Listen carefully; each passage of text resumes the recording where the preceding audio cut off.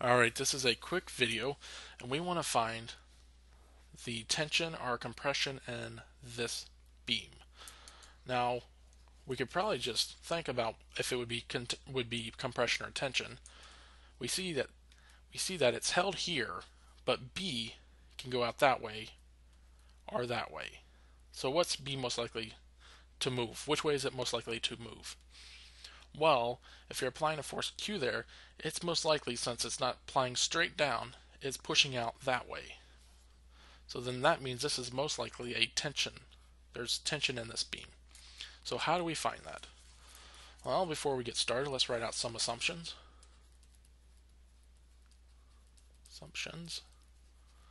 And we're going to assume that it is a rigid body. We're also going to assume that the summation of the forces are equal to 0.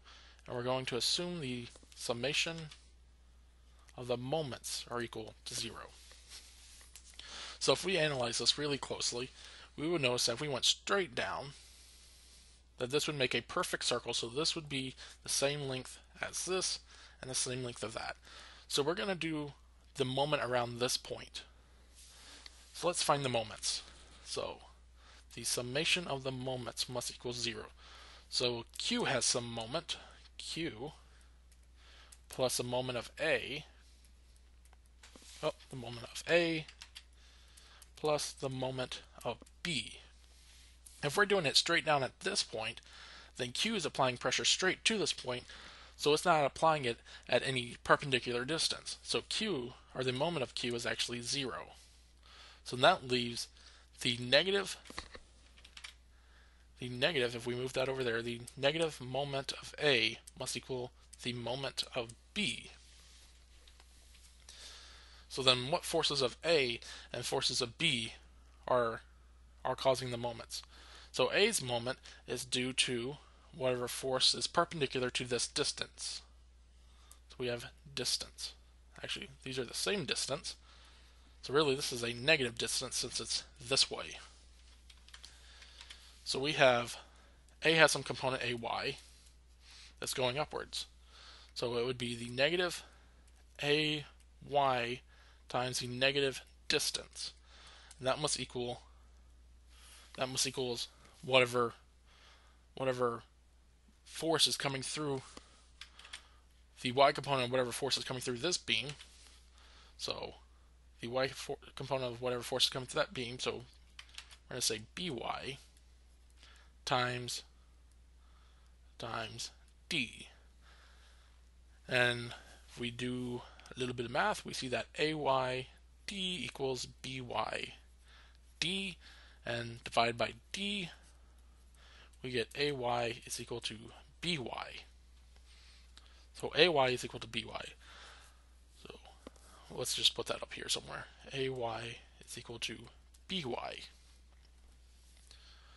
So now let's do the summation of the forces. Summation, let me erase all this.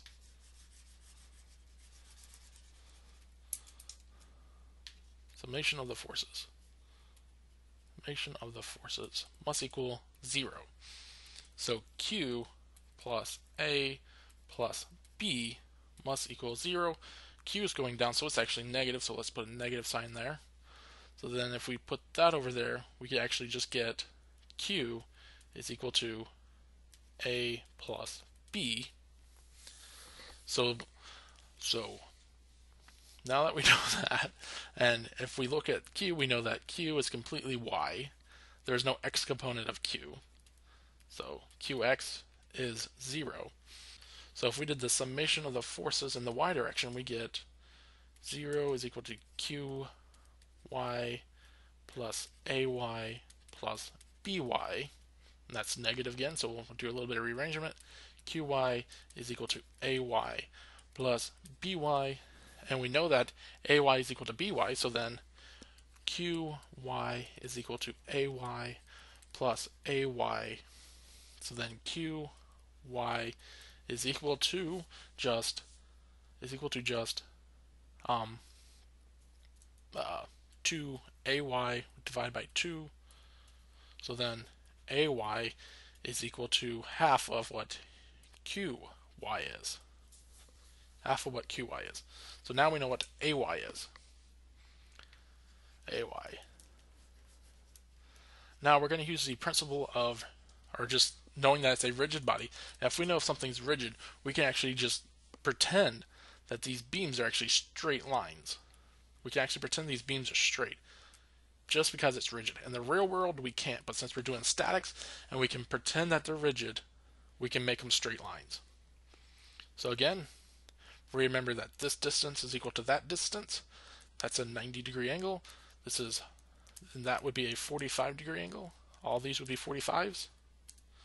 So then if A is applied on this beam, A, it has a y component, so some AY component that's going straight up, AY, and some AX component, AX. And B is the same thing. B is on this part right here. That's really bad.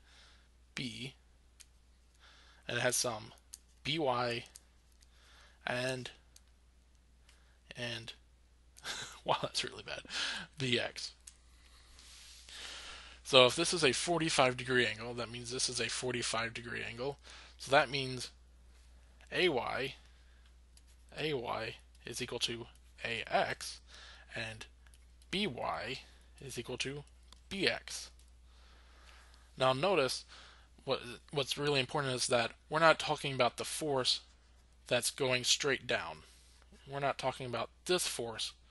We're talking about the forces within this curve. So we're just looking at that curve. So then there's some force Q coming in down this beam, Q, and B is applying some force that way. So then the X component of B is coming from the tension within this beam, and the Y component of B is coming from the force that is normal to what it's sitting on. It's from the rocker. And we can now find the tension, because the tension is what's providing BX. BX. Because we have, so BX. So let's just erase that. B is applying some force that way. Some force that way, B. The rocker provides the Y component of B. The rocker provides the Y component of B. B, Y. And this beam provides the X component of B. The X component, BX.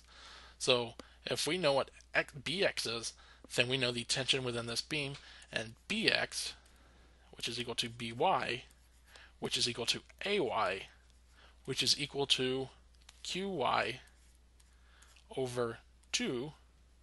And if we remember that Q is going straight down, so then it is equal to QY, because there is no QX. QX is 0. So then the tension within the beam is just equal to Q over 2.